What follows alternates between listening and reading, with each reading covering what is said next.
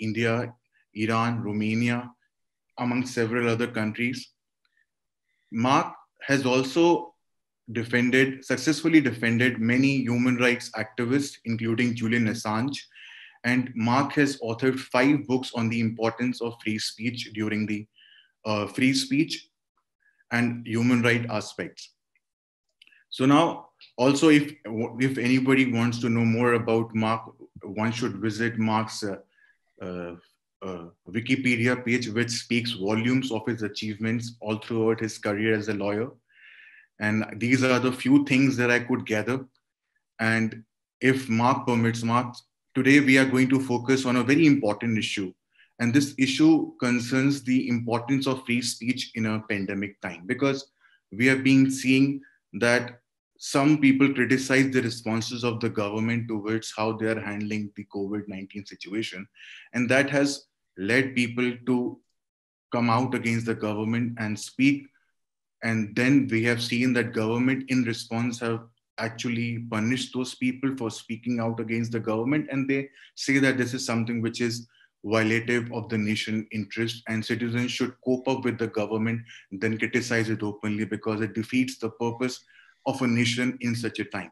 So Mark, if you permit, I have few questions to ask you, and then we will open. Right, that'd be fun, fabulous, Sid. Yeah. So with your permission, should I start asking you with the first question?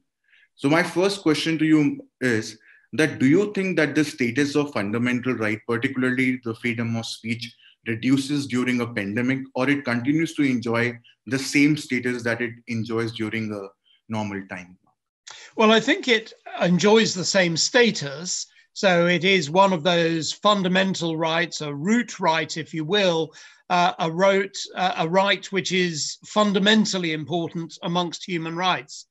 But of course, there may be a pressing need during a pandemic to truncate those rights to freedom of expression for a limited period of time. So if we look around the world at the way in which COVID emergency legislation has been brought in to curtail both reporting and speaking about the COVID situation, it's very interesting in how that's been addressed. So what you're doing is, and what a government needs to understand, is that they're taking away from someone's human rights. So they must demonstrate that there is what we call a pressing social need, that society requires that there should be some small limitation on human rights only for the duration of the pandemic. And let's take President Duterte in the Philippines, for example. He is one of the trendsetters on the abuse of COVID emergency powers. And these are laws of general application. So they're not media laws, they're not traditional censorship laws, but they're being used to go after journalists who are critical of his government's response to COVID. And so since April, he's prosecuted 2 mainstream journalists and 17 blogger critics who now stand in jeopardy of up to 2 months in jail plus a $20,000 fine. Now, that's quite a chilling effect to have on someone's free speech. And it's not suggested that these people are saying something inappropriate, like the vaccine doesn't work. What these people are doing is saying, actually, our government's not dealing with COVID very effectively. So I can say that perfectly happily about Boris Johnson and his government, and it's obviously true. He's making a complete hash of it. We are, international embarrassment in the way in which our COVID response has taken place. Thankfully, our scientists have come through with the very first vaccine, closely followed by others, of course. But we haven't had those COVID emergency powers. I'm allowed, by reference to the free speech guaranteed under the unwritten constitution of the United Kingdom, but also under the rights of the UN that are guaranteed by the UN Covenant on Civil and Political Rights, Article 19, and Article 10 of the European Convention on Human Rights, the right to speak freely and hold opinions.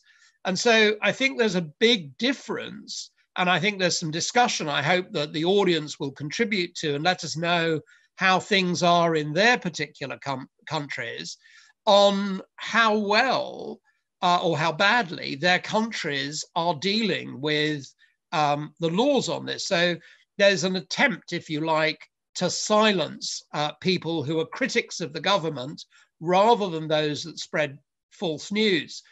There are allegations where fake news laws have been championed by the media as a way to protect journalists. But of course, what's happening is that attempt at protecting against fake news is being used against legitimate journalists, journalists who are critics of the government, critics of the way in which COVID is being used. And so those laws are being, laws of general applicability are now being weaponized against journalists. And of course, in a pandemic, it's absolutely critical that we as the general public receive all shades and colors of opinion so that we can make up our minds on what's the basis of the information given to us, what is the right thing to do. And it's critical that we have that free flow of information. And so the question I think that we need to recognize is that if there is a need to perhaps guard against fake information, false news, so for example, that the injections are a way of taking over your mind, which some lunatics think, then in those circumstances, you may want to ban that kind of bad information. But you can't stop somebody, I think, criticizing. So even in a pandemic, freedom of speech has a really important role in holding governments to account, enabling the public to make wise and good choices by receiving information and differences of opinion. Yes. So Mark, rightly mentioned that citizens have a right to receive information and they have to compare and then decide for themselves which information they rather believe to be more authentic than something that is being fed to them by the government.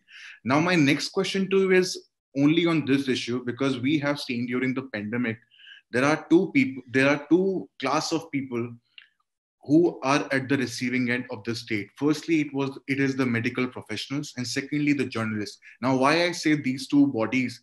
Because firstly, the medical professionals, it has been seen like in India, in UK, in US, that medical professionals were proscribed from speaking to the journalists, and they were restricted from speaking against the government. For example, in India, there was a doctor who wrote a piece on the internet where he criticized the government and he complained about the lack of facilities in the COVID center. He was complaining about a lack of protective gear, wasn't he? And then what happened? The state issued a criminal sanction against him. He moved to the court. The court said that the doctor should not be arrested, but the court itself imposed the condition that he should not write anything on the Facebook. And also, the state, do you think, firstly, like in relation to the medical professional, my question is, do you think that it is a legitimate, proportionate restriction on free speech? And now coming to the second element of the question regarding journalists, the government... Well, should we deal with the medical bit first? Because I think that's an interesting element. And it seems to me that, you know, we have good and bad in all professions. We have competent and incompetent. But the reality is that I think we have to trust our medical professionals to comply with their Hippocratic oath, their oath to do no harm. And in those circumstances, I think, you know, we draw attention. So if they're giving false information about the disease, about its transmission, then that's potentially harmful. So if you have a medical man saying, don't wear a mask because they don't do any good, that's probably not very helpful. But if you have people who say, as this doctor did, because he was complaining about the lack of protective gear, that seems to me to be a perfectly legitimate thing to say. I mean, these people are frontline professionals. The doctors, the nurses, the medical people are putting their lives on their line. The people who work in hospitals, even as cleaners, are there. They're putting their lives on the line every day. They are entitled to protective gear to be of the best quality. And I think most countries have had this challenge. Our own country was very poor. So the United Kingdom was very poor at the beginning, but now doctors have very good protective equipment. It's quite clear that they won't pass disease, even in the situation where they're on operations or in very close proximity with people. And in those circumstances, I think we should be fighting very hard to hear from the medical professionals about what's going wrong. What are our governments not doing? What failings have the governments made in not providing protective gear that could put patients at jeopardy? That's a perfectly legitimate thing. And I would say there was a pressing need to know that information if it's true. So I think that legitimate criticism in that area is okay. The only area where I think you can get to a justification of restricting this right to free speech, I think, is around the area where somebody says something isn't true. So you say that you can't pass it on by exchange of saliva and they're encouraging kissing or something. Then in those circumstances, that would be a very dangerous thing. And I think that doctor should be disciplined by the medical profession for doing harm as opposed to doing no harm. But I'm not sure that actually preventing someone from writing the truth on Facebook is a good idea. And I think that's the sort of thing where we find that governments are making laws which infringe the guaranteed minimum rights to free speech that are enshrined in Article 19, which applies to every Commonwealth nation around the world. And in those circumstances, they should be promoting the right to criticize, because nobody has a monopoly on knowledge and wisdom in a pandemic. We're all learning, and we should be able to learn freely without let or hindrance from one another. Right, Mark. Like you rightly said, that one thing that should be focused upon is that nobody's trying to harm somebody by spreading false news. Like we had Justice Oliver Wendell Holmes once said that persons who shout falsely in a theater that there is a fire should be punished because he is doing harm.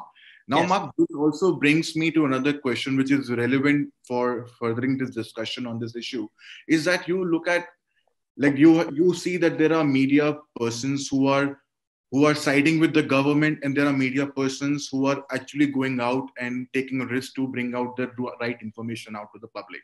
Now, what the state in some jurisdictions did, they introduced some guidelines that the media and public should not publish anything which is based on their independent sources, but they should only release information that is provided by the state agencies. Now we know that during the pandemic, a lot of information which was spread by the government was not true.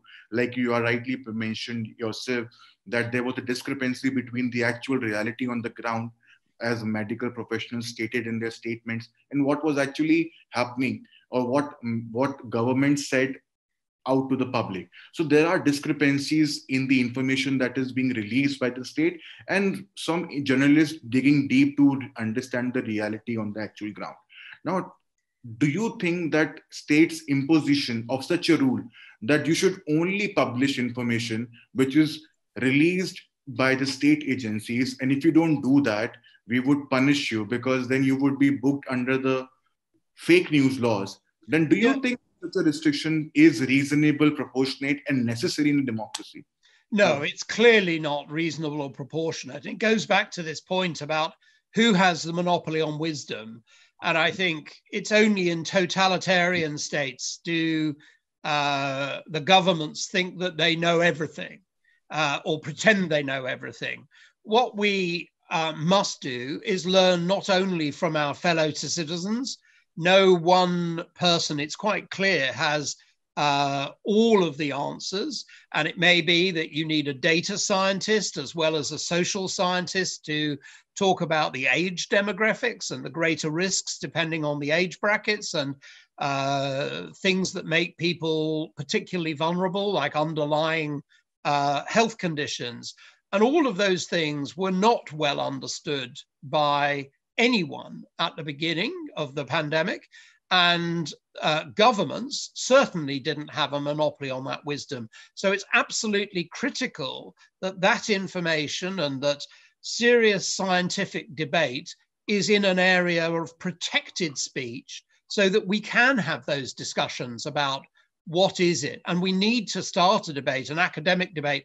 So effectively, the online environment, the news organizations, and including the government and the state and their scientists have the benefit of a like virtual academic common room where you can have a space to discuss ideas, to put thoughts and processes in and come up with solutions and developments to be able to work better to combat the crisis. And if you rely on one group of government-appointed flunkies who may not be the experts in the field, I mean, in one country, the supposed expert on COVID is in fact a maternity doctor. Now, I mean, what does a maternity doctor know beyond a general doctor? What's going on? You want someone who is, you know, specialist in the kind of coronavirus type diseases, you know, the SARS type diseases that we've seen. We want to understand it working on a cellular and molecular level. And the more information that we can get, not only from our own state, but other countries. So it may be that you have great research in several different universities, but not in the government in India. But you may also find that universities and corporations in other countries of the world, whether that's in Europe or North America or wherever it is, are going to come up with information and ideas which are unknown to a government or a politician, but their ideas are much more likely to be valid, much more likely to be something that we should all pay attention and learn from than our governments. And what we don't want to do is to create an artificial bubble where all we hear is state-approved news. That way lies totalitarianism, that way lays disaster, and that way lays infection. Yeah, to be very true to the times that we are living in. Now, Mark, you talk about the situation turning to be more authoritarian. And this is what I want to ask you next question. My next question pertains to the chilling effect of laws which are being made during the pandemic time, and those laws which do not define an offense but only prescribes punishment. What I mean to say is that if you look the state, for example, in Singapore fake news law, it says that if you spread fake news, you would be facing criminal charges. Now, what is fake news is still to be determined by the state itself. Now, such a open definition of fake news is very problematic because it causes chilling effect on the right of the citizens. Because if I have some information that I want to share with somebody, but I can't do it because I may be under the impression or fear that if I send it to somebody, then I might be prosecuted by the state because what if it's not true? So my right as a citizen to share information that I believe in has been restricted. It has been the duty of mine that I have to make sure whatever information that I receive is 100% true, which cannot be expected. I think your free speech right does not mean that you have to be 100% accurate with whatever you are saying. That's right, yeah. And another aspect of this question is that the government says this is only to prevent fake news, but also some states have taken actions. For example, in Bangladesh, Myanmar, there was a complete suspension of internet in order to protect the fake news from being spread to the public. And also, if you look at the way the state turned out, they are in India and in many other countries, they are out and arresting dissenters. They are using the fake news laws in order to arrest people who are going against the government during the pandemic time. Because look, in Turkey, in many other countries, they are incarcerating people who are dissenters, and they're using such laws to fight against fake news. But if you look at some experts from UN, they are encouraging usage of more public information. They are focusing, they're saying that rather than accepting such stringent measures, the government should communicate more with the citizen. They should encourage public messaging. They should go out on public education on COVID. So do you think that these measures which are suggested by the expert are least restrictive, or these can be adopted in order to defeat the regimes using stringent measures in order to turn authoritarian? Because I think one thing that has to be seen during this pandemic is that most states have become more towards the authoritarian. So I Yeah, want to. I think that's right, Sid. And I think one of the challenges is that countries are using COVID as a cover to be able to introduce laws about fake news. And at the moment, they're saying, well, they're fake news about COVID, but that's a very short step to fake news about other things, or indeed just straightforward dissent. So you see in Egypt, in Turkey, and some of the Gulf countries, we're seeing really stringent laws being brought in, as well as in the Asia Pacific region. But I think, let's take an example which sets outside COVID for a moment, just a way of example. And I would say to people, when you're measuring these laws as to whether they're a good law or a bad law, think about whether you would trust your life to the government, to the person in the government.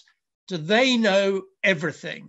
And if the answer to that is no, then the restriction that prevents you knowing more isn't a lawful restriction, because that, I think, is the undermining of it.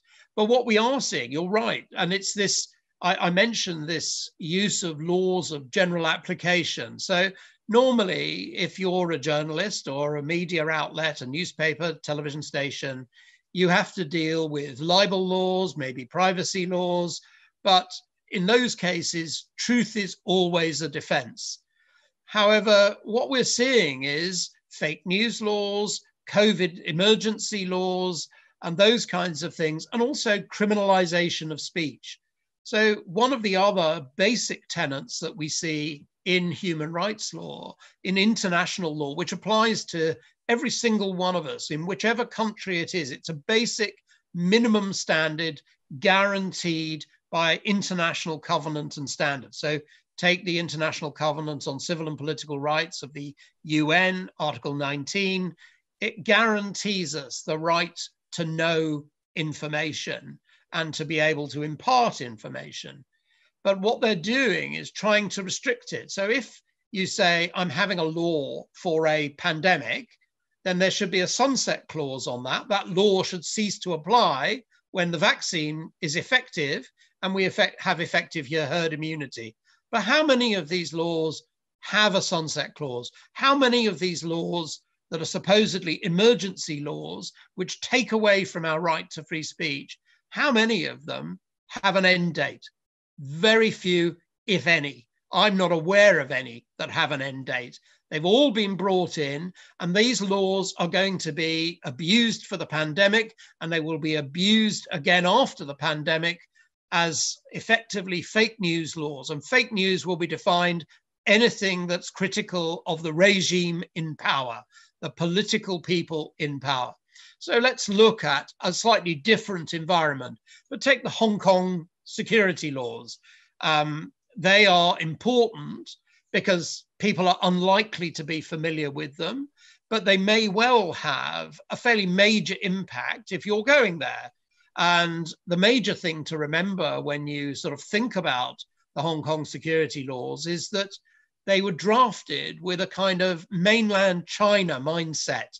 So when you're interpreting the laws, don't think how a reasonable person would do it. Think about how the Chinese political classes would have thought the laws should apply. And that's how it is. So they are broadly framed, ridiculously broadly framed, I would say. They were passed in secret, so they didn't have public scrutinization. They criminalize what is described as collusion with foreign or external forces. So that includes talking to a media organization like the New York Times or the Guardian or the Daily Telegraph or any newspaper anywhere in the world, or the BBC, and intimidation. And intimidation is also criminalized. But what does intimidation mean? Well, that's peaceful protest to you and me. That's the right to take to the streets and say, I disagree with what the government is doing.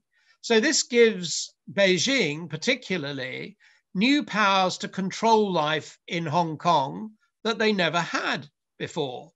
And there's 2 points about it. So we're really talking about speech in main terms here, but obviously it can go further than that. So the crimes are punishable by life imprisonment and an unlimited fine. And the scope of the legislation is so very broad that if you commit criminal damage to public transport, that can be charged as terrorism. Now, most reasonable people wouldn't think if you cut the seat on a bus that would be terrorism. It may be an act of vandalism, but there's a quantum difference between vandalism and terrorism. And everybody understands that.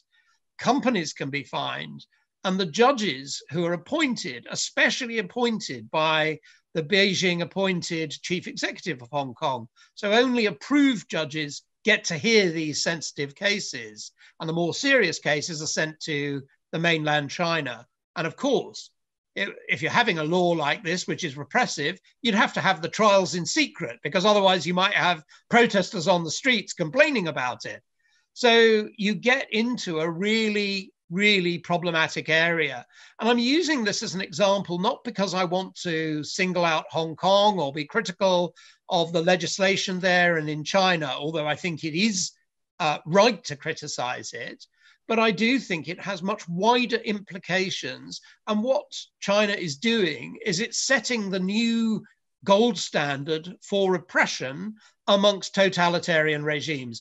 And we know that other regimes whose politicians are under criticism and attack, and I mean sort of verbal attack, are going to try and adopt these laws for themselves and use it to push back and to shore themselves up in society. So now we're in a really weird place in Hong Kong. So journalists and lawyers who are just suspected of breaching this security law can be wiretapped and put under surveillance. So we protect journalists and journalist sources. We think that a lawyer's office is sacrosanct and it's confidential and that you can impart information in absolute secrecy to your lawyer. That's the one place where you need. Not anymore. Many of us who now ring lawyers in Hong Kong are told at the beginning of the call, this call is legally privileged as far as I'm concerned, but you should be aware that there's a possibility that we're being tapped by local law enforcement. And so the same is true if you're speaking to journalists in Hong Kong. And of course, it's a way of deterring people talking to journalists in Hong Kong. And of course, if you say something to a journalist in Hong Kong, you may well implicate them and make it difficult for the journalist in the eyes of Beijing. So I think there are real problems here. Now, I can see President Duterte, for example, adopting these kinds of laws with some alacrity. And so what you're doing is you're putting people in jeopardy. Now, if we have a libel law, we say we have freedom of speech and freedom before speech, but free speech may be quite expensive speech if you libel somebody because you're going to pay damages and you're going to pay legal costs. But you don't go to jail. And the problem with these laws, both the ones that President Duterte has in the COVID emergency laws and the new Hong Kong security laws and the fake news laws, is that they criminalize free speech. So you send somebody to jail for just what they say? That cannot be right. That isn't right in the Inter-American Court of Human Rights, in the African Court of Human Rights, in the UN Committee on Human Rights and the European Court. This isn't some Western notion which is being imposed. This is a global notion that everybody on planet Earth, by reference to being a human being, is entitled to those protections, and they're being eroded and taken away. Very well said, Mark. And also, like you rightly pointed out, that if you are in China, and you know the conviction rate in China is more than 99%. So you know that once the law is imposed, then you are not going to get out from the jail forever. And And I think when I asked you this question, that laws are being broadly worded, I think and this is becoming a new normal in many countries adopting such laws. And I think the inception of such laws started from China. And if we look at it now, what the countries are also adopting is a technique of mass surveillance. Now you, for in the name of contact tracing, in the name of discovering who is meeting whom, and especially a COVID patient, the state is putting a check upon your movements. It monitors your calls. It monitors everything. Like you rightly pointed out, that it puts people on risk who are actually working on the ground to discover the truth. For example, the Well, church. I think you're making an incredibly important point, and let's just pause there a moment because I don't want to lose that point. So, certainly in my country, in London, we have had COVID tracing apps put on our phone. Now, we're told that we have to activate them, believe that if you will, but they're put on. We didn't ask to put them on. You can download special stuff, but essentially what's happened is that the government has made a decision to require the telephony companies to download something onto my phone, which tracks not only where I go geographically, but also who has a phone which is close to me. So it shows where I've had contacts. Now, ostensibly, this is a very sensible thing for determining whether I have unknowingly been in the presence of someone with COVID. But the information isn't ring-fenced for the purposes of COVID. The information is shared with law enforcement. The information is shared with the security services. And so in those circumstances, actually what you've got is the state being able to work out who I'm in contact with, who you're in contact with, and when and how often we meet. And that is an infringement of our personal liberty, of our personal privacy, and it's not warranted as an infringement by reference to the pandemic. Because if you were dealing with just the pandemic, you would have information, you wouldn't need to de-anonymize it, you would be able to deal with it, and as soon as the information was no longer relevant, after 14 days, you would dispose of the information. But that isn't what's happening. What is happening is that that information is going into a supercomputer at GCHQ, and it is being used to plot people. So then you say, okay, well, we, the state, would quite like to know who Mr. X has been in touch with over the last few days. And as a consequence, they can ascertain whether you've spoken to a journalist, whether you've had met with a journalist in a Starbucks for coffee. And that starts to give them a profile of you. And I think that is a real problem area. And I think, so we're seeing real problems with the sort of gathering of data. There are no checks and balances on the gathering of this data. There's been much discussion about it, but the voices who say you've got to be careful and you've got to agree to remove the data are being drowned out by government voices saying, we're going to take this. It's a responsible thing to do to gather this data about all of our citizens for all time. And of course, when the pandemic is over, why do we continue to need this? Well, it's only about surveillance. And so all of these things are just one tiny step away from the major problem of government taking unto itself rights that it didn't have, that it couldn't have in any normal period of democracy. And once, of course, governments have rights and the ability to gather information in this way, in these covert ways, they're never going to give that up. So we have to be very wary about those kind of things. I think you made a very relevant point, because in India as well, there was, in India, they introduced something similar, a similar app, and they made it mandatory that every citizen should have it on their phone. And then some civil society members were preparing a writ petition to be moved before the court, but then the government subsequently cancelled it, and they said that it's not mandatory, but it's something which is advised. And I think like you rightly pointed out, the problem is that it does not come with a sunset clause, which means that once pandemic is over, there would be discussion on that there is no pandemic anymore, but these laws will continue to subsist and being abused, and to label people whether they are right, left, they are with the government or against the government, and track their personal lives, which is the problematic thing. And now, Mark, we have spoken about a lot of problems that Well, we have. can I just pick something else up, Sid? Because I'm really interested in this point. And one of the things that I wanted to do is to look at Iran. Now, most people accept that Iran is quite a totalitarian environment.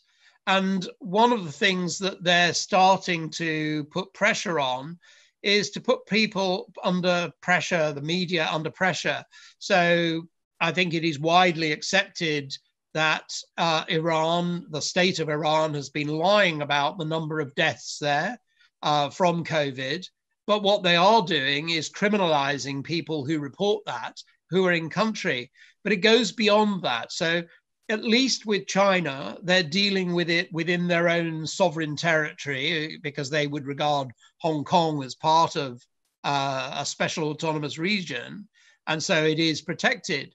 But what we're now in a situation is where we're seeing governments oppress journalists to another level. So they're taking them outside the country. So if you take Iran, journalists at the BBC Persian service, Iran International, Deutsche Welle, all of which are Farsi language broadcasters based outside Iran, usually in Europe somewhere, the Iranian government are threatening in Iran the rest of the family. They're threatening the families of journalists that remain in Iran. So your cousin can be lifted by the police or the Secret Service because you happen to have been a journalist in London and said something the government didn't like. And also as a government, as a journalist. So if you're working in London, you have the right to live in London, and you're a Farsi speaking broadcaster, they seize your assets and they freeze your assets that are still in the country. So if your parents left you a home in Tehran, that is taken by the state with no compensation, just because you said something they didn't like. And we've now got to a state, and it's a pretty pass really, where Iran's ambassador to London has quite disgracefully abused his diplomatic immunity by threatening what is otherwise a criminal offense to abduct Iranians from the streets of London.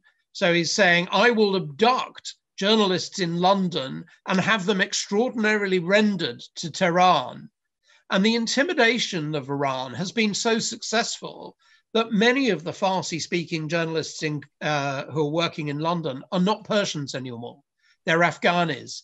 They're Persian-speaking or Farsi-speaking Afghanis that are working there because it's just too dangerous for people in those countries. And it's this kind of long reach effect. So the problems that we're seeing at the moment, we tend to frame in a domestic environment.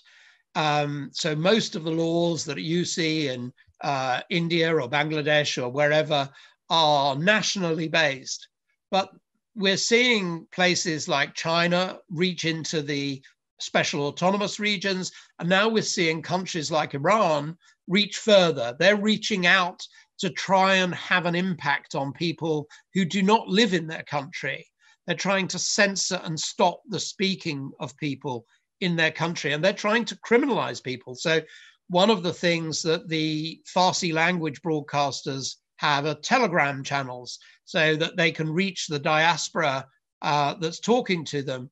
But in Iran, the intelligence and public security police, the PAVA as they're known, are now running identikit channels from their irregular warfare headquarters in Tehran. So they pirate the channels, play them out, but mix in a dash of disinformation. But the really nasty piece here is not the disinformation. It's the fact that you're in Iran somewhere and you're listening to what you think is a secure signal channel. But in fact, the people at the PAVA, at the Intelligence and Public Security Office and the irregular warfare headquarters in Tehran, know precisely who is listening to it. So you are self-identifying to the secret police that you are a dissident. And of course, they come knocking on your door very soon. So there are much broader problems that are coming out of this. And I think what we're seeing is, if you like, the setting of the new bad standards for being able to repress speech and to intimidate people into not speaking.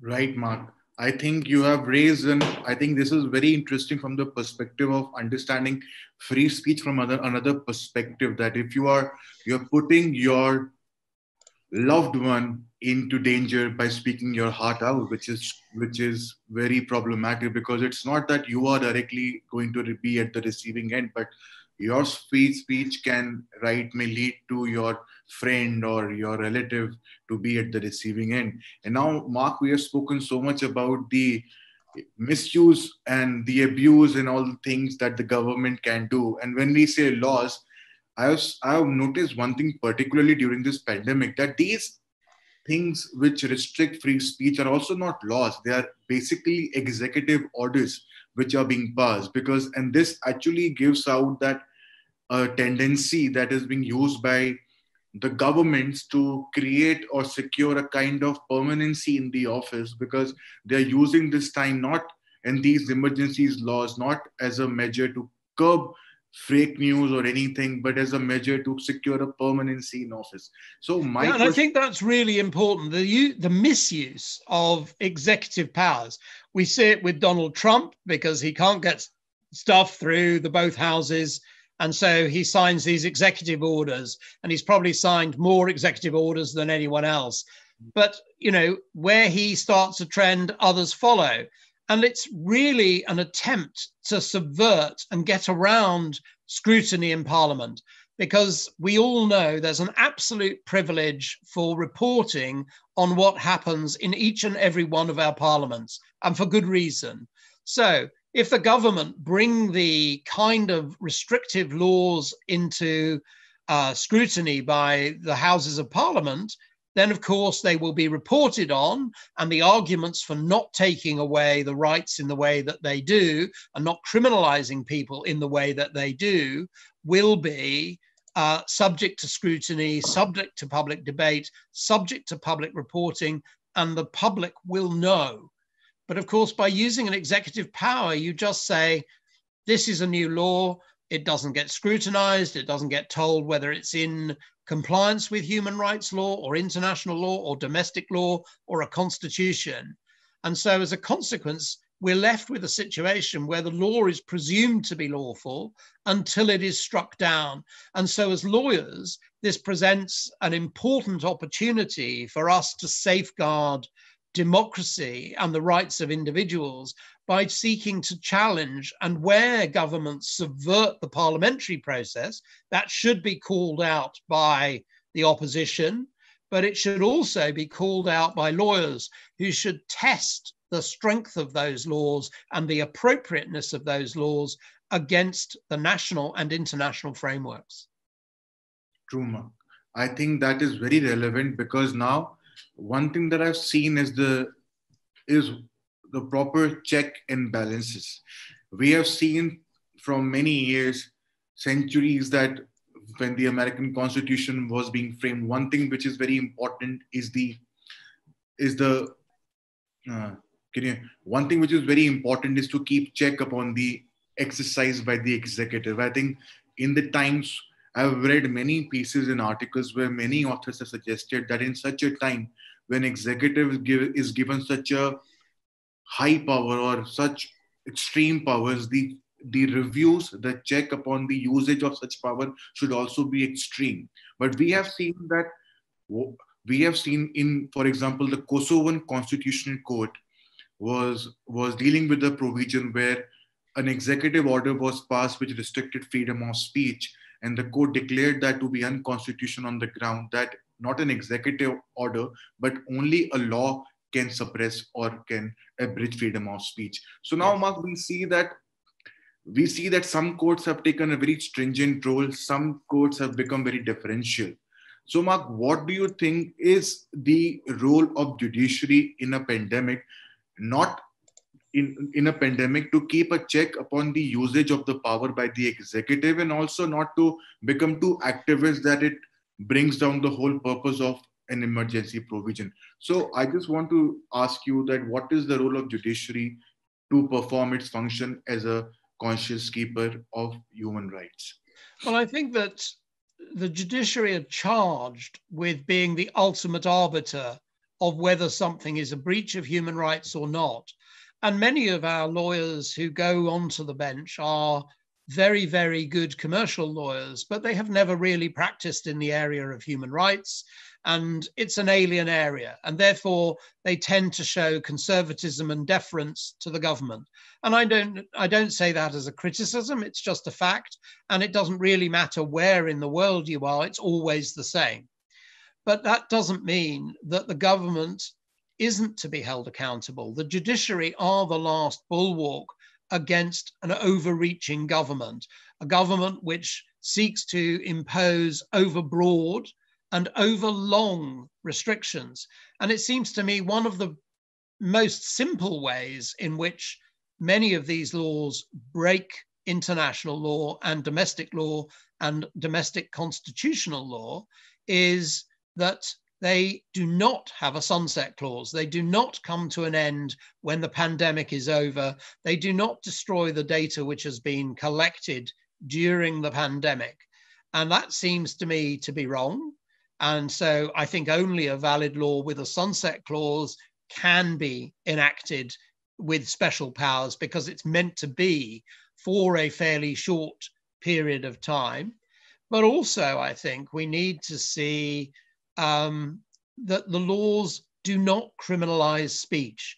If you commit a libel, you should never be going to jail. Many of the cases that we see in the Inter-American Court of Human Rights, so all of South America, the African Court of Human Rights, the European Court, many of them have historical anomaly laws which enable us to criminalize speech. And much of that legislation goes back to Victorian England, to abusive powers where a white minority government seeks to oppress a colonial power. And it doesn't matter whether you're talking about France, Spain, Portugal, Germany, or Britain. It's the same ways that they used it. So they introduced something called insult laws, and they were designed to repress and subordinate a majority indigenous population. But the problem with those laws is that we don't think that they're compliant with international law. We think that they're inappropriate in the modern era, but many of the post-colonial governments have used them, and I would say abused them, to shore up their position. So insulting a district officer, which criminalizes insults against the dignity of the lowest form of white colonial official, the district officer, and every government official above him, up to prime ministers, presidents, and governors general, is a criminal offense. And truth is not a defense.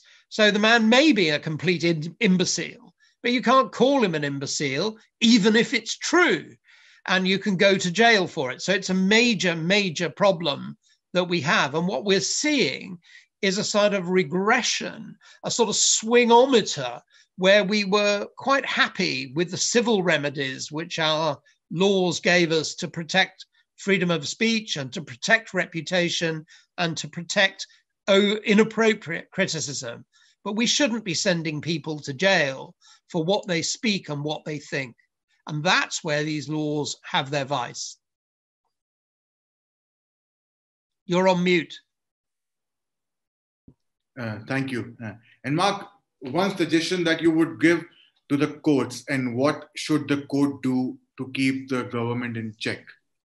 Well, I think the courts have to be brave. I think they have to strike down overbroad legislation. That doesn't mean to say,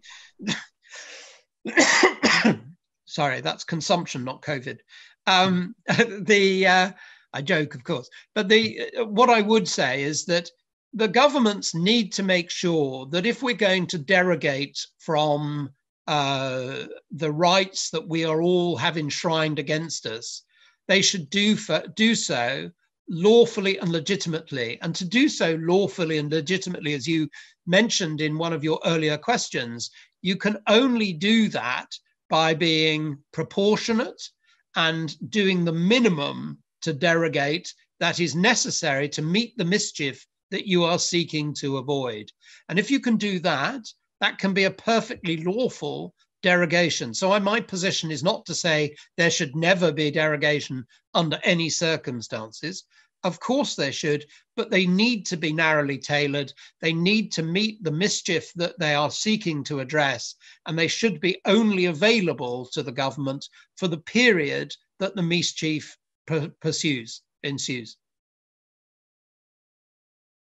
You're on mute again. I'm so sorry. I think I just want to ask you this last question, Mark, to end this wonderful discussion.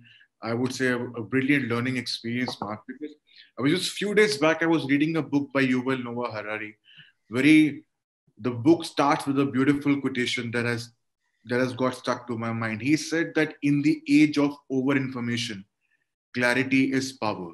And I think living in such time makes me think that I think this is the wisest thing that I've read in the recent times, where the brevity is the soul of wit, Mark. Mark, what I thought after reading this and while preparing for this interview, I thought that how would a person, like we are reasonable persons, we can be expected to go out and compare 10 things before we can reach a conclusion. But there are people who actually drank acid after President Trump said that, I have drank that toilet cleaner, and people drank that after that. So Mark, like we have people who actually blindly trust whatever comes out on the internet. We have what we call the WhatsApp people. They share anything which is available on the internet, and they actually blindly follow it as well.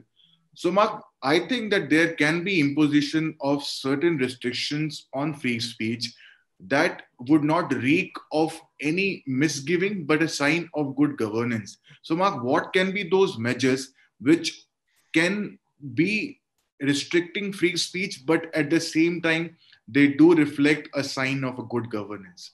Well, I think that is the sort of thing that you quoted, I think, very presciently, the great jurist Oliver Wendell Holmes. You cannot shout fire in a crowded theatre because you cause harm.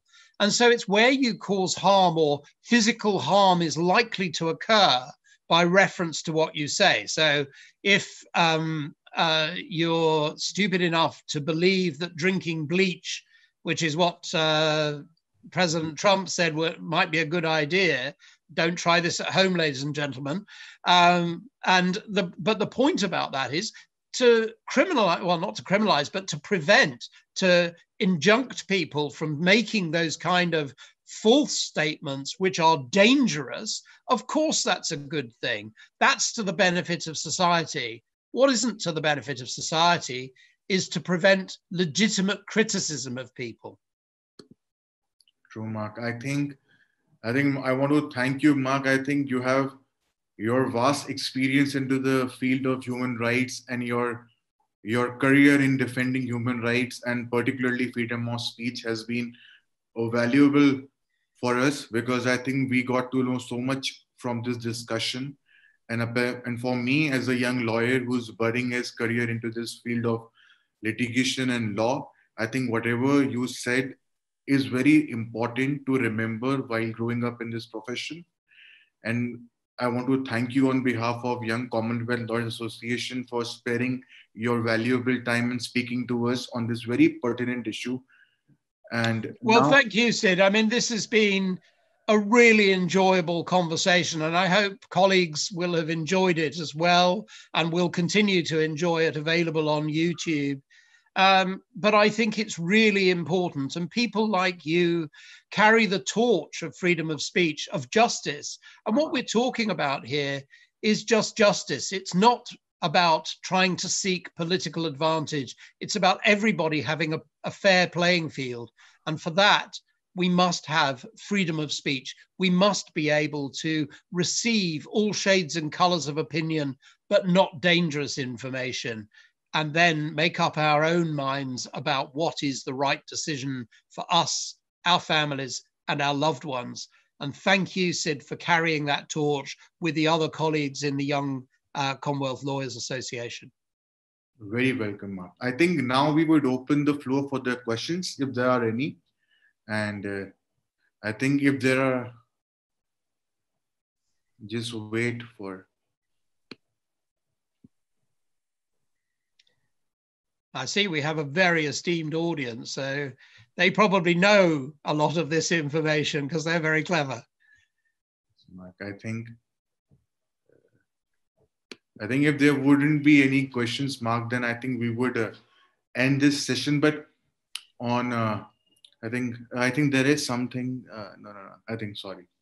So, Mark, I think there are no questions that are forthcoming. I think you have been.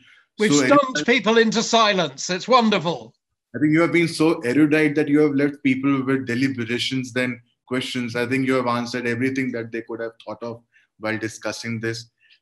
And Mark, I think on this note, we would, we'll end this discussion. And I would again like to extend warmest regard and big thank you for being the first person to attend this webinar and to talk about this relevant issue. And I think I look forward to discussing on more pertinent issue in the coming times, because I think the governments would come and they'll use and abuse laws, and it would be like people like you would always be there to give their valuable contribution so that nothing becomes authoritarian or nothing is being misused. Yeah, and I hope some of our colleagues in the audience today will have the opportunity to speak with you and other young lawyers about these issues of importance and moment, not just to our nations, but to the Commonwealth and perhaps more broadly to society as a whole. So thank you for the insights. Thank you for